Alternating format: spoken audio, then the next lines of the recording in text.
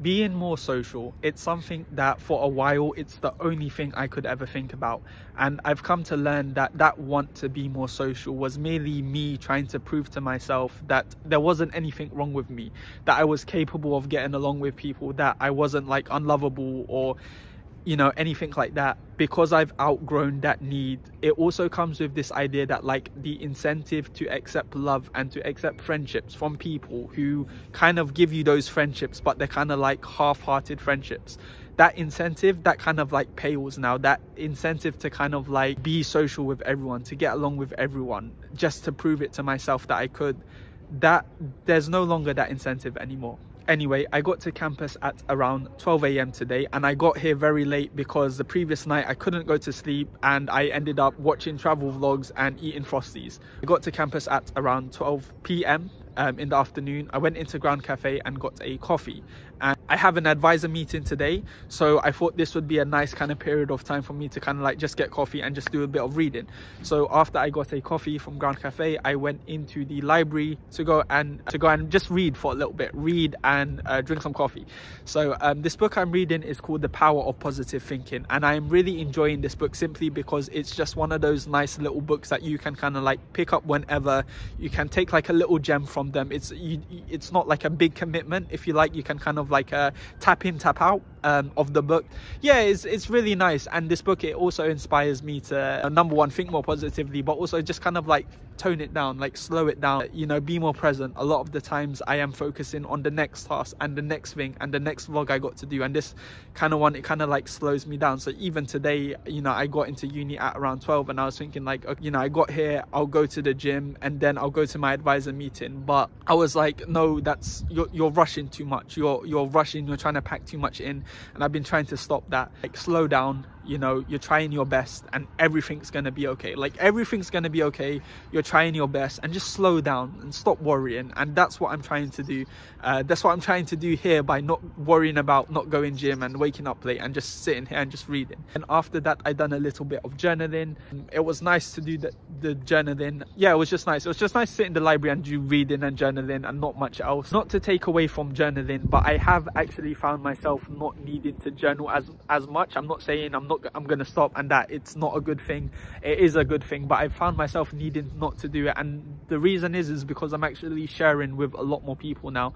I'm sharing, you know, I'm not just kind of like keeping things to myself, which is something that subconsciously I didn't even realize that I was doing, but I was actually doing it. So yeah.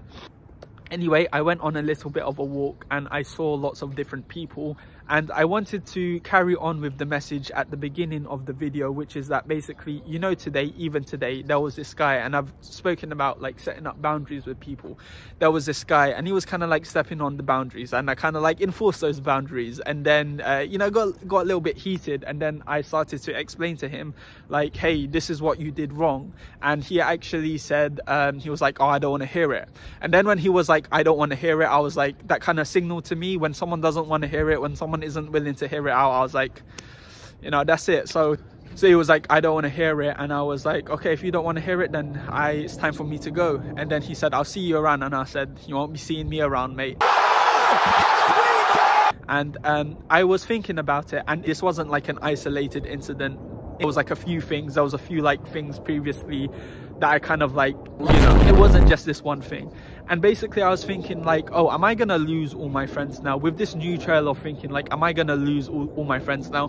But then I was thinking to myself like, no, I made the right choice, and it's an act of faith, it's an act of courage to kind of like want the best for yourself, to kind of want friendships that aren't gonna, you know, because a lot of these friendships, like, it's not like they're bad, they're good, but the good comes with, it's like a package deal, if you like. It's like a good thing and a bad thing. And I was gonna list examples, but I don't really want to do it. It's like, you know, because you think about it and you think about, oh, this person done this one nice thing that was really good, and you kind of think that like, you kind of use that to justify all the bad, but you shouldn't have to justify all the bad. you know, there was this one incident with this guy, and basically he gave me a compliment, and he basically said my YouTube channel is doing very well, which is nice because, you know, I've been putting a lot of effort into it. Also said the following. He said, a fortnight ago I used to watch it and it used to get like 12 views. And obviously the way I'm kind of saying it might not sound bad, but the tonality and the way he kind of said it, it was kind of like engineered to kind of like diminish me. You see, it's one comment to like uplift you, and then it's another comment to diminish you. And it's an act of faith. It's an act of faith, and it's an act of courage to be able to let go of those friendships that are treating you like that come as that package deal, and kind of like to look out and seek and maintain the friendships that do, like, you know, don't come as a package deal. And there are going to be people out there who are so excited to see you. There are going to be people out there who are going to ask you fervently to come with them on their outings, to come with them on their lunch. There are going to be people who always pick you as their first choice. There are going to be people who always want to make you feel comfortable, who always ask you about the things you're doing. You're not even going to have to ask. They're going to be people who you don't have to try. You don't have to try with, and you have to have that faith. You have to have that courage to believe that you are worthy of that, and, you know, to kind of like step away from the kind of like friendships that are just like, you know, minimal effort, or they're just there because, you know, you're convenient to them. You know, it's weird because it's weird for people like me, I think, because it's like you're so used to this binary thing of like nice and good, and you don't understand that people could kind of like just kind of like you, just kind of want to be like you, you know.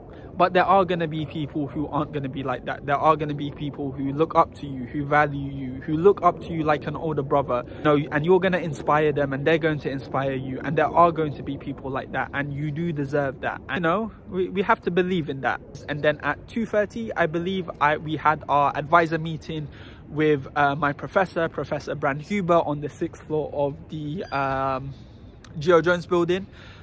Now, I can't lie, I did zone out a little bit just because I think it was like very hot in there, and I don't know, I just kind of like zoned out, maybe from the lack of sleep. But I believe he was just going over quantum tunneling. We was just kind of like going over that and kind of using that to understand some of the derivations we was currently learning but before. And I also showed him my overleaf project, and I also asked him some questions about that.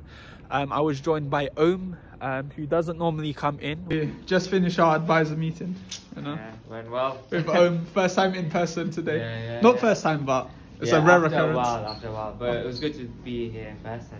Yeah. Which was nice. And yeah, he also told us that he was going to a talk in Copenhagen, I believe, Amsterdam, like Copenhagen, to give a talk on black holes, which was awesome. Obviously, me and Sam. Hello. Hello, YouTube. Sam is going to Polity right now. Indeed. In Arts 2. I will not be going Polity today, unfortunately. Are you looking forward to today's session? Are you going to say something? I am, because it's the last one before Easter. Well, reading week. I mean, when I first was in the society, I didn't say anything, but I feel like... Are you going to say something today? I reckon I am. Yeah? I reckon so. Okay, this is getting ready. I've been more... I'm in a group of people that are making me gradually more confident every meeting. That's really good. Is that Polity gang? Yes. Okay, Polity. That's good. That's good. I came out around 4 p.m. and I saw some more people around, and I had my lunch outside Ground Cafe. I warmed it up, and then I just went home. So yeah, thank you for watching.